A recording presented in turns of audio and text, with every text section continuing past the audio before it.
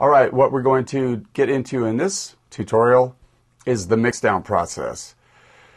The mixdown process is when we take all our elements in our recording and we mix them down to a 2-channel master, a production master, or to a 5-1, whatever format the delivery needs to be in.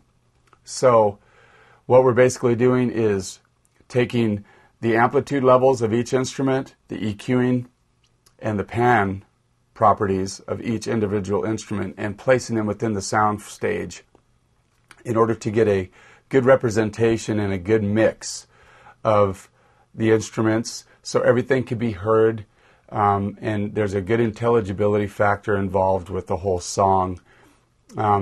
Mixdown is very important, as far as getting a good mix. One thing about it is dynamics processing and your equalization.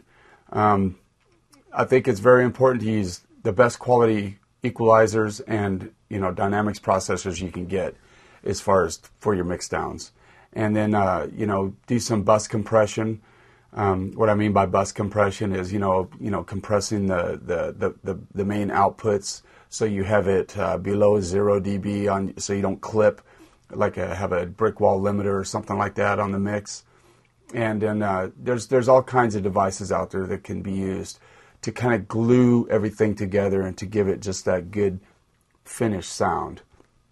And then what you do basically with that is once you get a good mix and you and then you finish that up, then you go to the mastering stage.